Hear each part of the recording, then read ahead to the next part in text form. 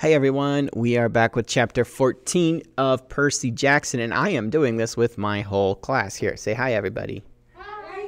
Hi. Yep, there's everybody. Everybody that's here today. And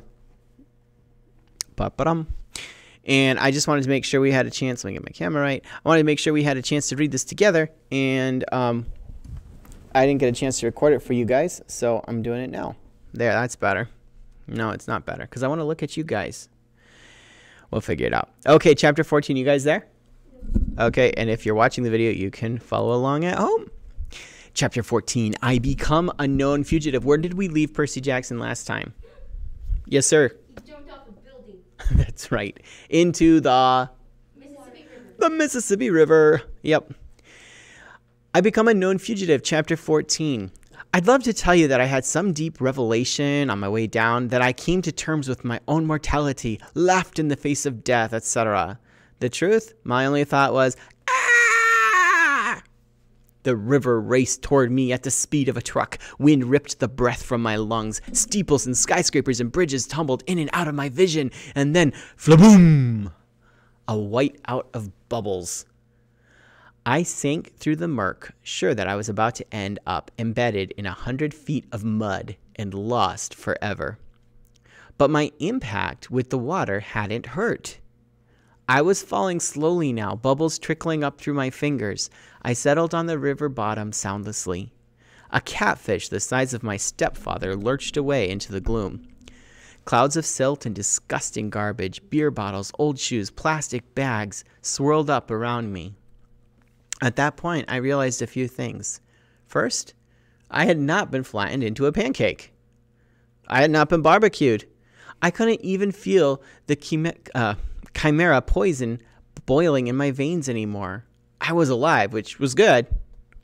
Second realization, I wasn't wet. I mean, I could feel the coolness of the water. I could see where the fire on my clothes had been quenched, but when I touched my own shirt, it felt perfectly dry. I looked at the garbage floating by and snatched an old cigarette lighter. No way, I thought. I flicked the lighter. It sparked. A tiny flame appeared right there at the bottom of the Mississippi. I grabbed a soggy hamburger wrapper out of the current, and immediately the paper turned dry. I lit it with no problem. As soon as I let it go, the flames sputtered out. The wrapper turned back into a slimy rag. Weird.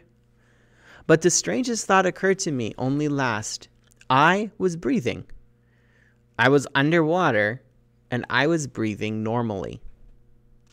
I stood up thigh deep in mud. My legs felt shaky. My hands trembled. I should have been dead. The fact that I wasn't seemed like, well, a miracle. I imagined a woman's voice, a voice that sounded a bit like my mother. Percy, what do you say? Thanks. Underwater, I sounded like I did on recordings, like a much older kid. Thank you, Father. No response, just the dark drift of garbage downriver, the enormous catfish gliding by, the flash of sunset on the water's surface far above, turning everything the color of butterscotch. Why had Poseidon saved me? The more I thought about it, the more ashamed I felt, Tristan. So I'd gotten lucky a few times before. Against a thing like a chimera, I had never stood a chance. Those poor people in the arch were probably toast. I couldn't protect them. I was no hero. Maybe I should just stay down here with the catfish, join the bottom feeders. Thump, thump, thump, thump. A riverboat's paddle wheel churned above me, swirling the silt around.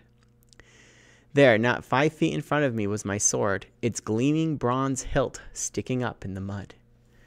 I heard that woman's voice again. Percy, take the sword. Your father believes in you. This time, I knew the voice wasn't in my head. I wasn't imagining it. Her words seemed to come from everywhere, rippling through the water like dolphin sonar. Where are you? I called aloud. Then, through the gloom, I saw her. A woman the color of the water, a ghost in the current floating just above the sword. She had long, billowing hair, and her eyes, barely visible, were green like mine. A lump formed in my throat. I said, Mom? No, child, only a messenger, though your mother's fate is not as hopeless as you believe.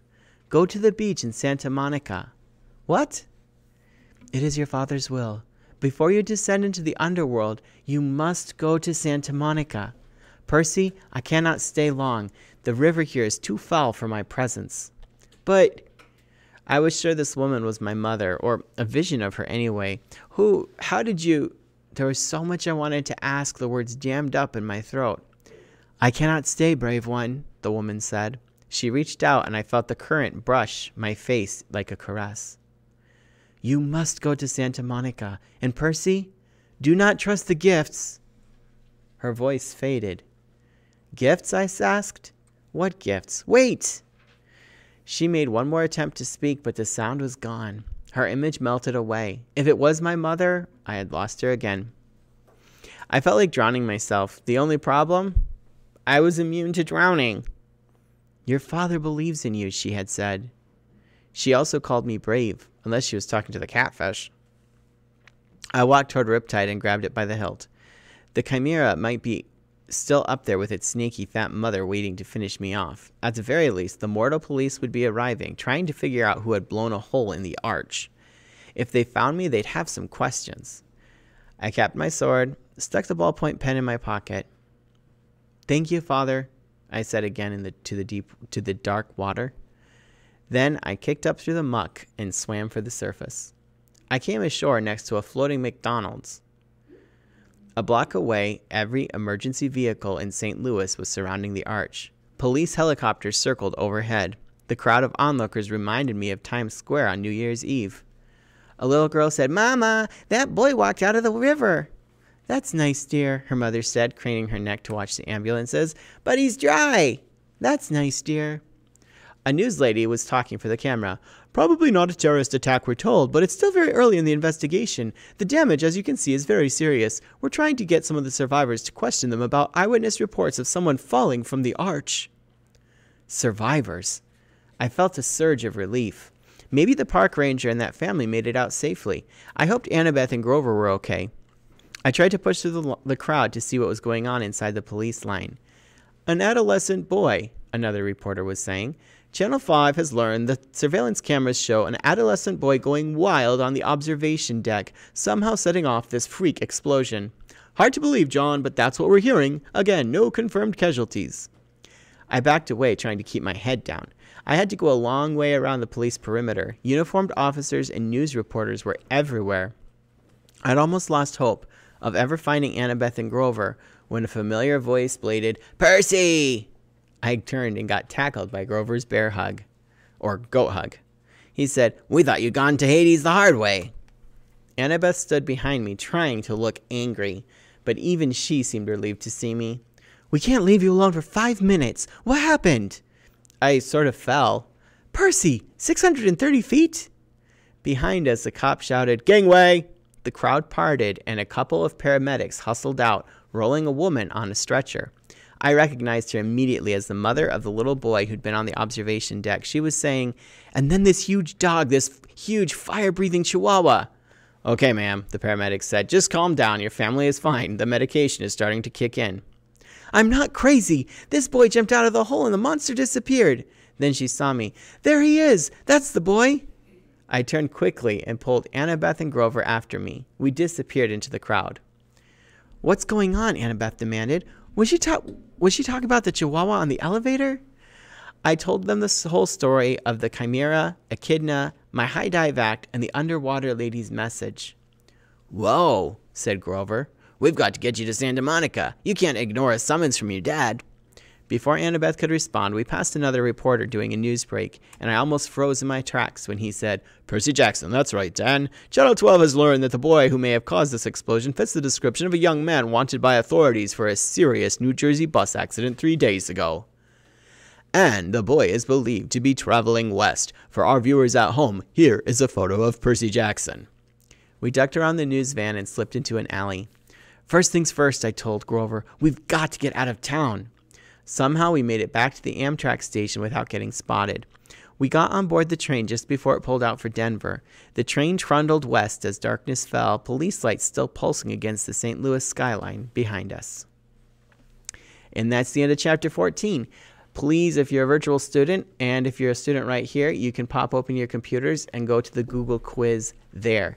We have 3 questions on the Google quiz, and they go in order. So you have to answer the first question before we move to the second question, before you move to the third question.